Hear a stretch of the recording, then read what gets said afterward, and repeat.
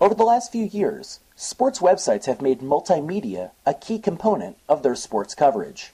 In this podcast, I will go over a few important tips and suggestions about how you can use successful multimedia into your sports coverage. There are a few very common examples of multimedia. Video, podcasts, photo slideshows, they're among the most common used in sports coverage. To be successful, there are a few things to keep in mind.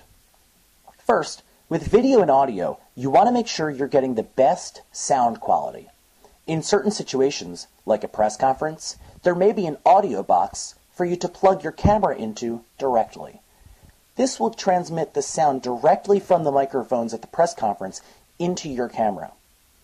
However, if you're doing a stand-up shot with a source, you'll want to use an external microphone. This will improve quality over the built-in microphone in the camera.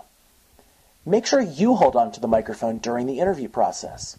Place it about 6 inches or so from the source's face and below their mouth. This will ensure the best recorded audio possible. Also, plug headphones into the camera and listen to them during the interview. You want to make sure that the audio is coming through clearly and correctly while you still have the source there. Lighting is another key. Make sure for photos and video that you're shooting in an environment conducive to recording good images. If possible, change your location to ensure that the images and the video will be clearer.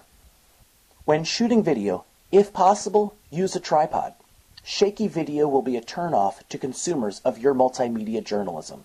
You want to make sure that the product you produce is professional looking. Finally, you want to make sure that you have an attentive audience for your video, podcast, slideshow, or other multimedia piece. To do this, make sure the piece you're producing is not too long. I suggest multimedia to be about 2 or 2.5 minutes long. Here, you have enough time to tell your story, but you don't drag on too long or lose the attention of your audience. By using these suggestions, you will be able to put together a more professional multimedia presentation for your audience.